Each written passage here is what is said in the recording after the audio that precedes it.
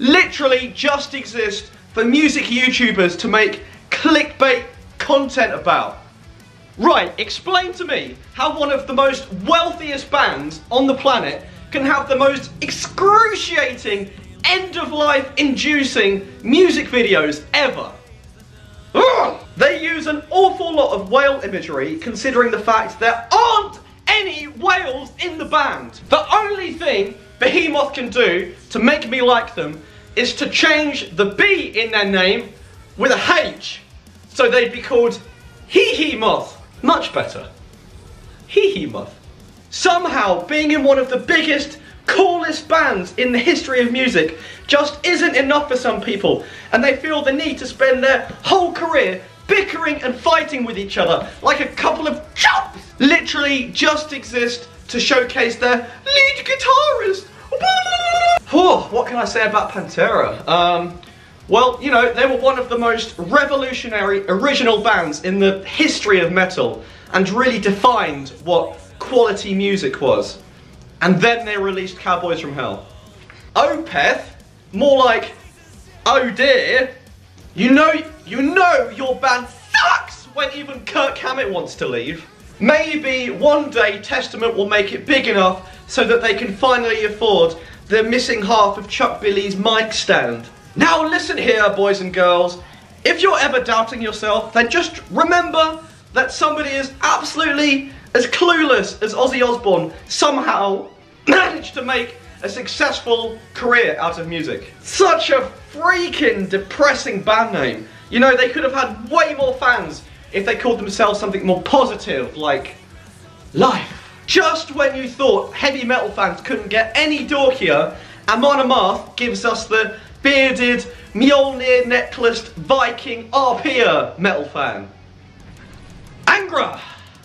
Yeah, okay, I better not say anything here or I'll get cancelled by the entire nation of Brazil. Mastodon is a pretty cool name, but if it was up to me, I would have chosen another extinct animal, like the dodo, because it sounds like doo-doo, which is what Mastodon's music reminds me of.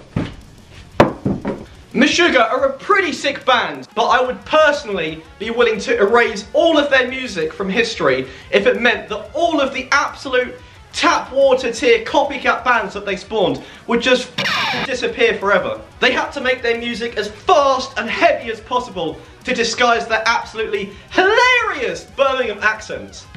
On what we can say, a Tuesday afternoon in Birmingham by the canal. As you can see, great setting. I feel like filling a cradle with a torrent of my own filth after listening to their music. If 3-hour-long vanilla Minecraft Let's Play videos were a band, their name is literally a vegetable. And vegetables are boring. Just like Korn's music. Which is a vegetable. When your best song is a cover of Andrew Lloyd Webber, you know something went very wrong somewhere. If I wanted to listen to music with keyboards, I'd just program my bloody razor to play fart noises whenever I pressed a key. They have to dress like a black metal band to disguise the fact they're basically just ABBA. Varg Vikernes pretty much only exists to be edgy 15-year-old Discord kids' profile pictures. As if they didn't already have only just a little bit of reputation to hang on to, this happens. Yikes. No one really gives a shit about Mayhem's music. You know, they only care about some stupid shit some dumbass kids did like 30 years ago. Judas Priest haters are just salty because they can't get their lovers to scream as loud as Rob Halford can. They say that every 30 seconds, somewhere in the world, a guitar nerd is telling their completely uninterested friend how sick the fermented awful discharge solo is, bro! Some call Lamb of God pure American heavy metal. Well, I don't much care for them, but that's probably because I'm not American, I'm European. We are a distinguished, cultured peoples. That's what, mate, thanks, bye, see ya. Now, I was trying to think of something to roast Anthrax about, but I couldn't remember any of their songs.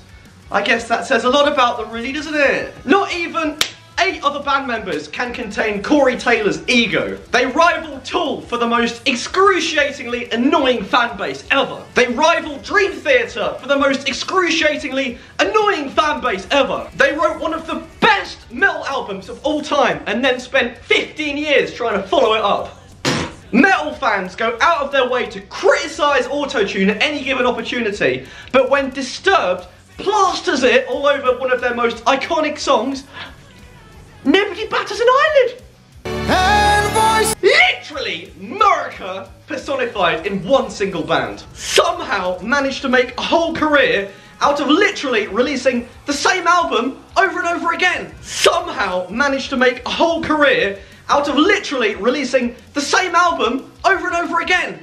Definitely get the award for the sickest band with the most absolute bargain bin tier fan base. On paper, this band really should not work, but somehow it did. They literally only exist to moisten the panties of Instagram goth girls called Lilith666 or Raven Slut Lestat. Textbook example of how not to run a band. Winner of the cringiest band slogan ever award. Discount Iron Maiden for Europeans.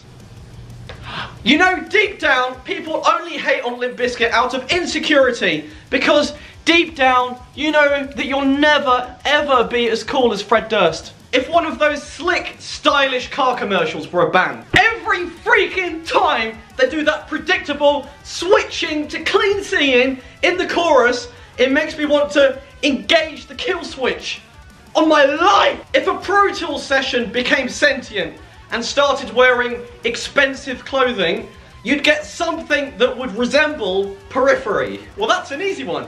He sucks at making his own music, so he has to piggyback off the success of genuinely talented, successful bands in order to increase his self-worth and find approval in the hellish, tormented landscape of online content creation. And he has a chronic problem with excessive armpit hair growth.